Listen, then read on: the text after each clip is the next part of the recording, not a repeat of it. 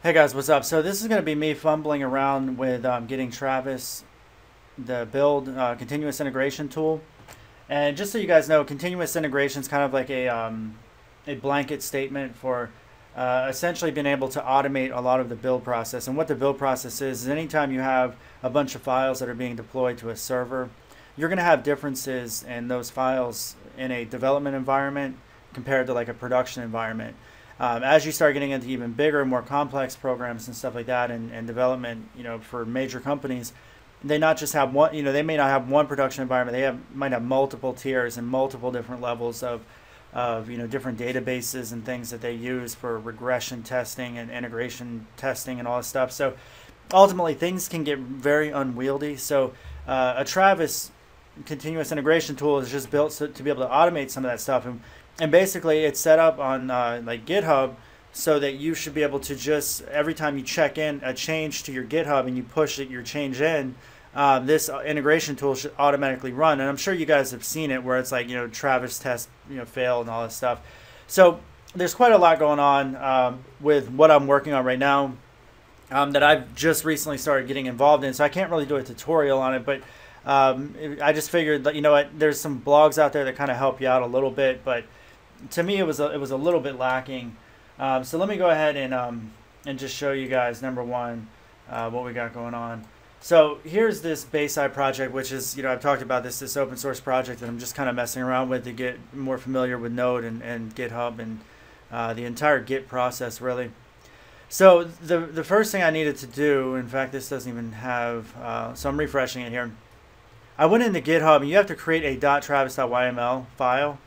And inside here, there's actually a specific way that you have to set this up so that if you're using Node or Ruby or Python, whatever it is, there's going to be a different way that you do this. And essentially, this is just checking all the different Node versions. Specifically, I'm developing for Node 5.1.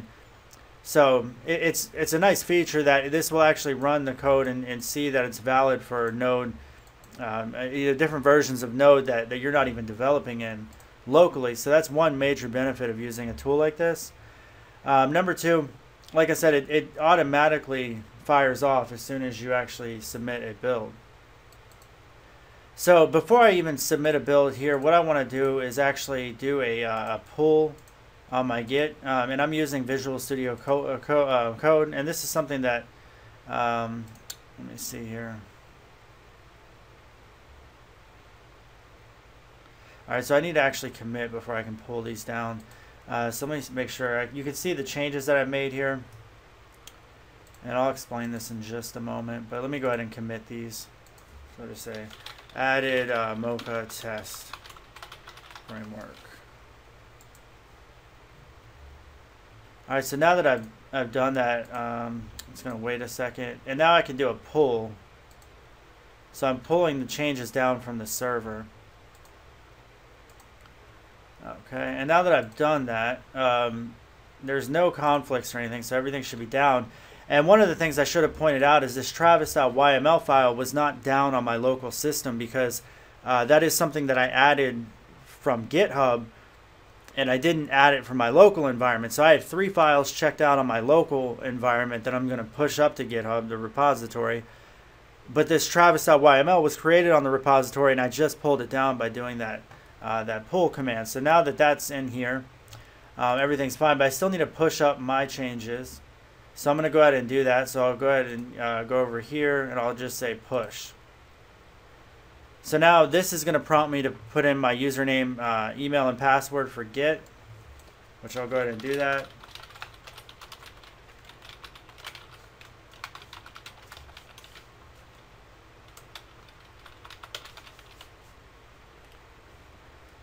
Alright, and just for security purposes, I'm not going to show you guys my information there.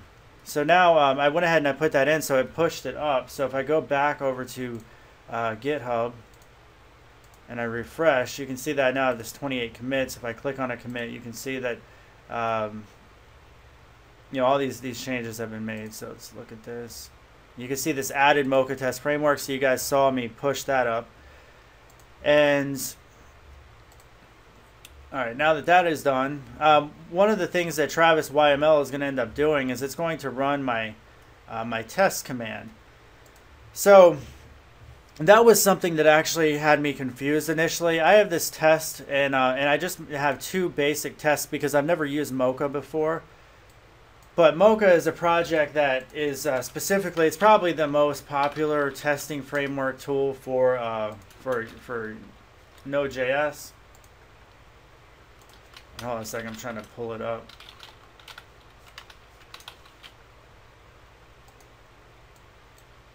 So here is this, so it's a testing framework, and if you guys have never done unit testing, I'm going to probably do a different series on how to unit test and stuff like that, or at least show you guys what I'm doing. But ultimately, you should be testing your code, and Mocha can do that for you. It makes it a lot easier. And I put it all inside this test folder. So I just have two plain tests that are just returning successful. And then what I did is I went into my npm init config file for my Node.js project. And really it's the package.json. So if you run npm init, it creates a package.json for you. And in here, I went ahead and I added to the dev dependencies. That way, people that are downloading my project aren't going to be downloading this Mocha framework just to run my project or be able to use my project. This is just specifically in a dev dependency because you only want that to be, it's really only necessary for the development, for anybody that's contributing to this stuff. So there's that. Okay, so next thing is I went ahead and I edited the script. So this test is actually using these keywords, and it says Mocha, and then it tells it to look for the /test directory. So it goes back a directory, and then it finds this test folder. And then I do the flag recursive because I actually want all the test files in here to be run. So that's what the -- recursive is. So if I were to run this from my command line, I would just say npm test. And what npm test is doing is it knows to look inside your packages.json file. It says, oh, here's test. It's a script command because I'm running it from the command line. So by running test, it's secretly behind the scenes actually running Mocha .test -- recursive. So you can see it's actually, it ran both of those tests. So here's the first one, here's the second one, and both are passing, so two passing tests. So that's good. So now what I need to be able to figure out though is how do I get Travis.yml to actually run this test. So let's go ahead and do that real quick. And I'm not even sure, and I've never done this before actually, so I don't know if this is going to work at all. But let's go ahead and look at the Travis account that I have.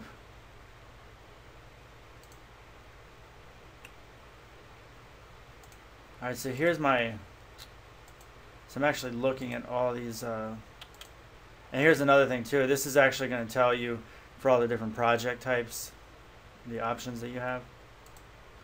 Alright, so here is the Travis CI. So this is actually something that you use in conjunction with GitHub. And when you actually create a Travis CI account, you can create your account from GitHub. And then once you're in Travis CI, you can actually see all of the projects you have by going to your profile. And then inside here, you can see all the projects that you have admin rights to, which is interesting because some of these I don't even own and had hardly anything to do with. Well, actually, most of these are forks. Never mind. So they're all admins. I'm sorry. These are all forks of mine, which I don't do anything with, so many of those. But anyway, here's the Bayside one that I actually enabled to active. So that way, when I go ahead and I click on this, we did a check-in, and it's the 4th check-in. And you can see that it has a status where it says, okay, I ran into a problem targeting the Node.06 version, and I don't even know what this problem would be, but I don't even know that I care because I don't really want to target that low of a version. So what I'm going to do then, I'm actually going to update my Travis YML file within GitHub to tell it not to target that version, because really I don't want to. I can actually just edit it right in here, and I'll go ahead and do that, and I'll say not targeting 0.06 node. So I mean, for me, that goes way back with Node's original implementation, and really I'm using 5.1, and I probably should upgrade mine. But for the most part, Yeah, it's probably good in some sense. And you can see that now we have another commit.